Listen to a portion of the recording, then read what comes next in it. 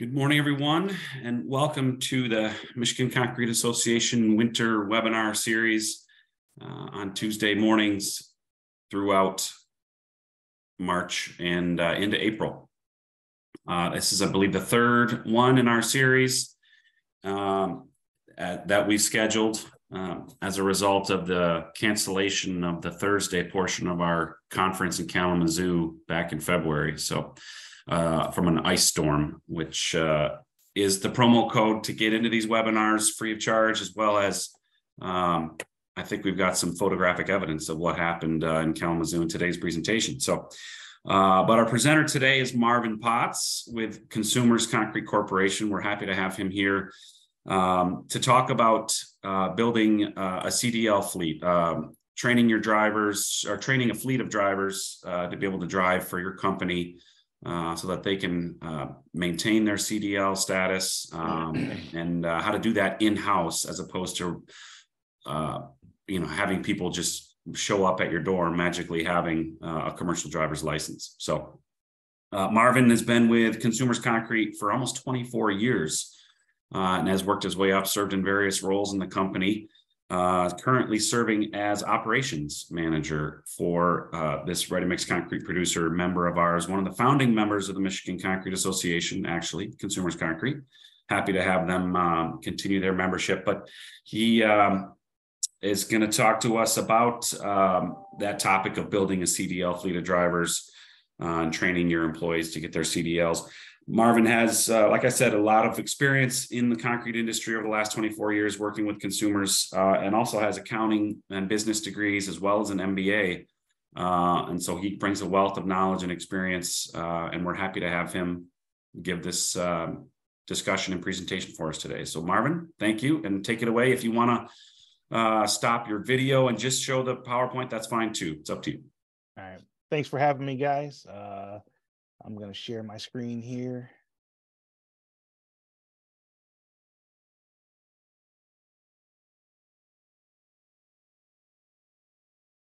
So this was obviously supposed to be done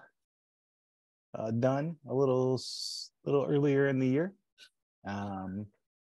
but some stuff happened. We ended up with that nice ice storm. So we're gonna, postpone that a little bit and let's do it now. Now this is going to be, fairly informal. If you guys have questions, and Steve, I assume they can just raise their hand on the deal. Yep, I'll keep an eye on the bar at the bottom where you raise your hand. It's probably best to type the question in the Q&A portal. If you have any technology issues, use the chat window. But if I see the questions come up, I'll pause you, Marvin, and we can address it hopefully when the information is still fresh. Yeah, sounds good. Let's get here.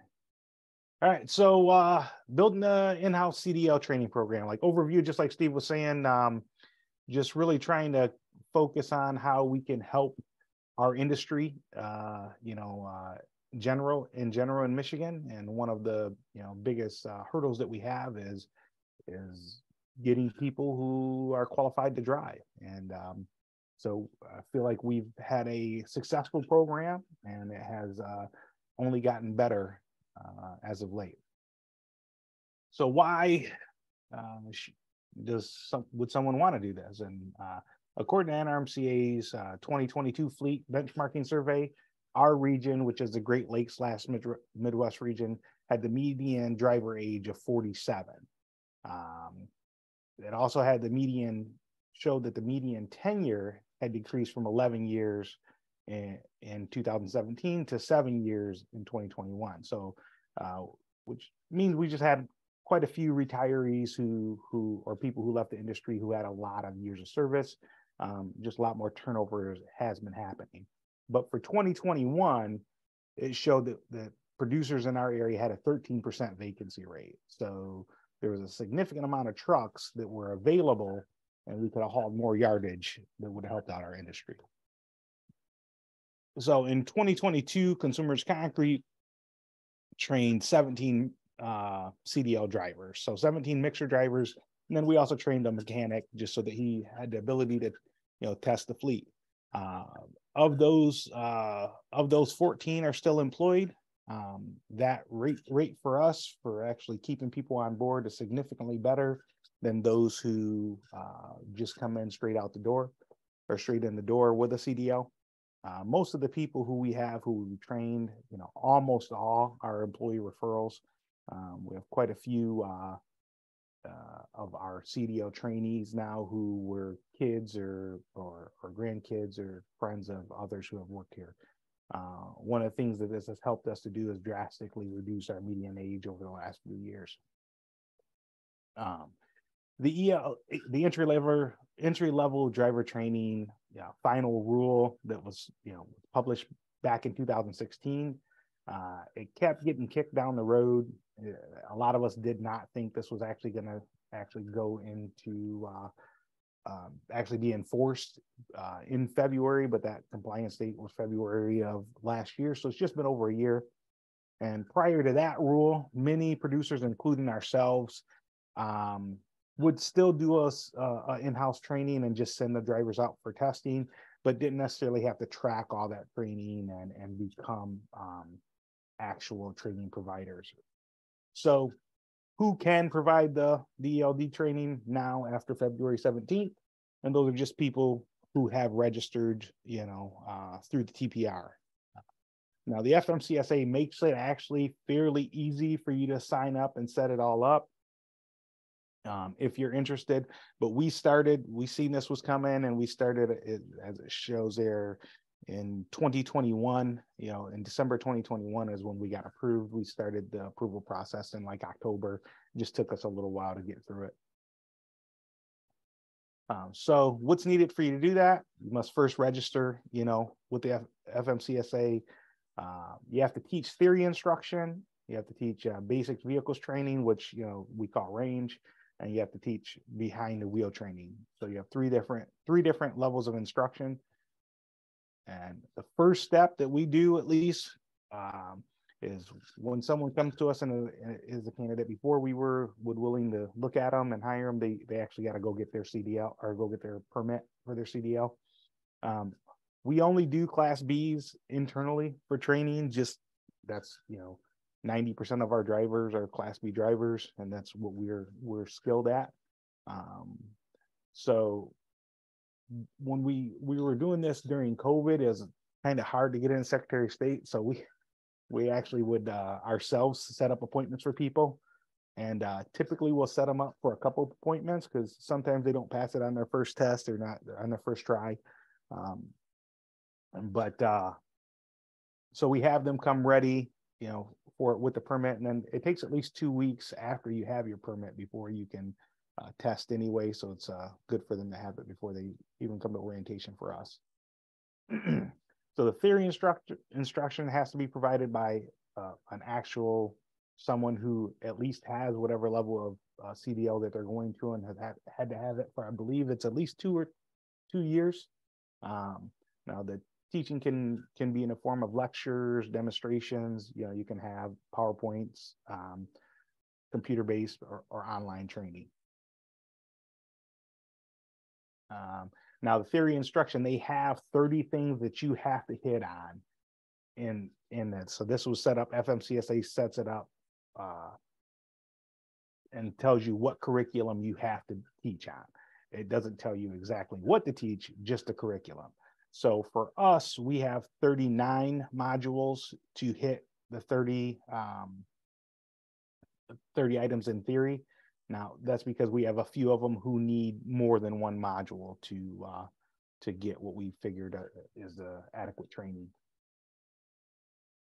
So when going through training, your candidates they take a test at the end of each training, and they have to at least get an 80% to pass. Otherwise, they have to redo it. Now, you have to maintain those records as well. And one of the things that we do is partner with JJ Keller. So there's a few other consulting companies, but we partner with JJ Keller for those modules. We went in through and figured out which ones were the best. They have a lot more than 39 available to you. I think there's like 63, but if you're only doing Class B, you don't need all of those. So after they've passed their theory, and they already have their permit, they're past their theory, then we send them a video that actually goes over the pre-trip inspection. The pre-trip inspection is where almost all failures happen. That's the only place we've ever had anyone fail. And it's either pre-trip or your actual air test. So we also give them a sheet that goes with it, and they can watch that video as many times as possible. But then we partner them with our trainer as well. That's actually our head trainer right there, or was. Johnny just got a promotion, so he's going to be training somebody else to be his head trainer for 2023. So part of the range is the things that they're actually going to be testing on for the actual test is straight line backing, offset backing. There's parallel parking, and then alley docking. Most of these, it's important to let the candidates know that they have opportunities to actually get out and look at their truck before honking the horn and stated that they're complete. So the third type is behind the wheel training, and behind the wheel training is the actual, on the road. There's several things that they highlight that FMCSA says that you need to go over. It doesn't go over everything. It just, we're going to have more things than they have. And this really, the time here is variable on how much time somebody needs on public road. For us, our intent is really just to get them through the CDL test, because they're going to have to do more training in a mixer once they do that. All the tests for us are done in a dump truck, so it's in a tandem axle dump truck. It's the same truck that is in the video, unless we have somebody that needs to get their manual. Most of our candidates, we just do automatics because the mixers are automatics, but our block trucks are manual. So if we have someone who needs to get a manual, then we'll do it in one of our block trucks. So one of the things about the training, not just behind the wheel training, but all of them, they do not allow test out. So if someone had their CDL previously, years ago, and then re-registered to come and get it, they got to go through the whole process, right? And the instructors have to cover every topic that at least is listed. They got to determine and document that each trainee has demonstrated proficiency in all elements of the behind the wheel curriculum. And once they have done that, then you log back into the website, to the FMCSA website, and you submit the 3 different submissions that they have. And then you have to do that by midnight of the second business day. So as soon as they pass your theory curriculum, you log in and put it in there, ask for the percentage that they pass with. So it's a cumulative percentage. Then as soon as they pass, if you do your behind the wheel and your range training separately, you still need to log them each time. So skills testing. So we have partnered with a couple different skills testers. Recently, we partnered with one right in Kalamazoo that's very close to us, and then we partnered with one in Byron Center, close to one of our plants. But they are not all the same. The different testers target, a few. They're supposed to be the same, but they're not. So you need to get familiar if you're going to have multiple people going through this program.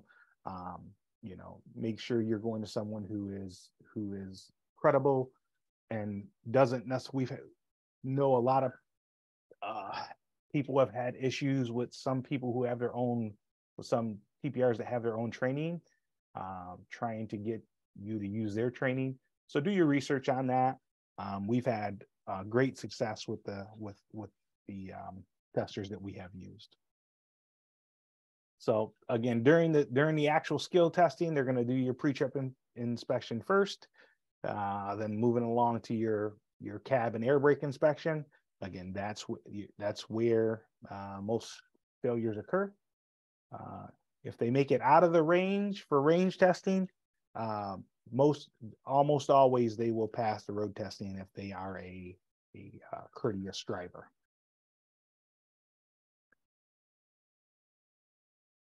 So after they get their license, then we go ahead and have them go ahead and actually or pass the test. We have them go ahead and get their license, and then start doing some training. I don't know about everyone else, but we like to start with them shooting baskets. And no, just kidding. This is actually just a fun slide from the concrete rodeo, from the mixer driver rodeo. So I wanted to keep it short and quick. See if we got any actual questions. Any questions for Marvin on what Consumers does for their driving, or on the specifics of the FMCSA process and things like that? If you want to raise your hand, if you'd rather talk instead of typing it out, that's fine, but the Q&A window or the chat window if you need it.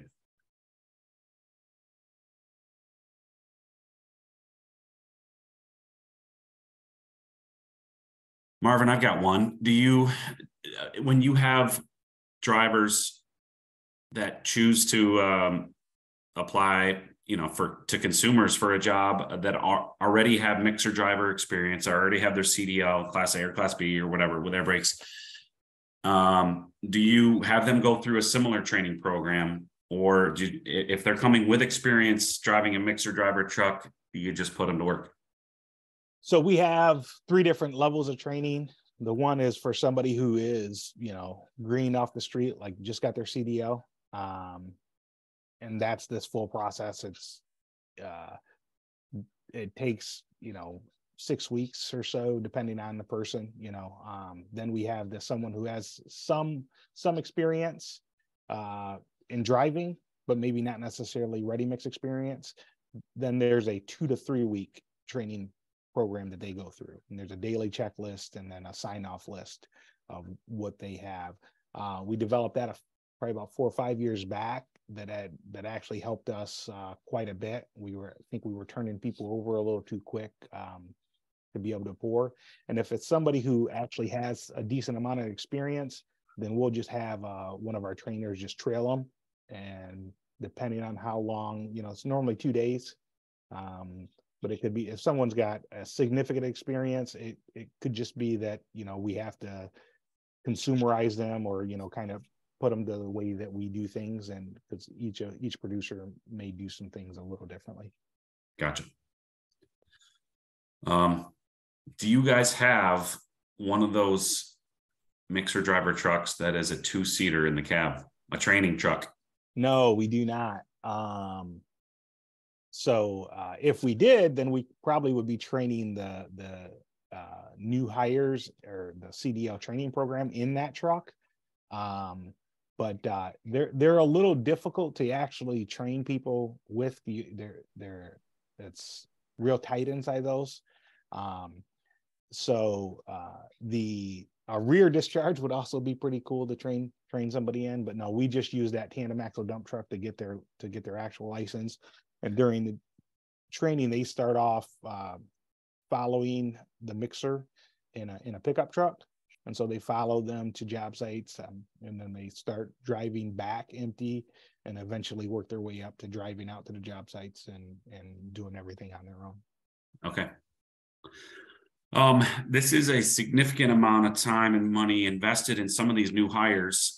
Is there any sort of agreement that you make them stay for a minimum amount of time prior to them? Because you said your success rate in the most recent crop was 14 out of 17 that have stuck around. Yeah. What is the agreement in place? That's a good question. We didn't originally, but now we do have a retention agreement for those who we help to get their CDL. So what we do is we take, basically kind of half the cost of a CDL program, and we hold them to that within, if they leave within 2 years, then we expect them to pay us back. Very few times have we had to go after people in those, but we do. We do it very seriously, just because we don't want it to get out that we're helping people get their CDLs and just to move on to a different industry. Yeah. Yeah. Or to another company or something. Right. Yeah, that would be a service you'd be providing for everybody else. Right. But which is why I'm actually trying to get as many people as possible to, if they have the desire to do so, to train as well, to help bring everybody up, that way there's a larger pool for us to choose from. Yep. Yeah. Especially over time. Like if they put their 2 years in and decide that they want to try somebody else out, but everybody else is doing a similar training program, it makes sense. Yeah. Any other questions or concerns from any of the attendees? I don't see anything popping up in the hands raised or the chat or the Q&A. This is your last chance to figure out why Consumers has a good, successful program here.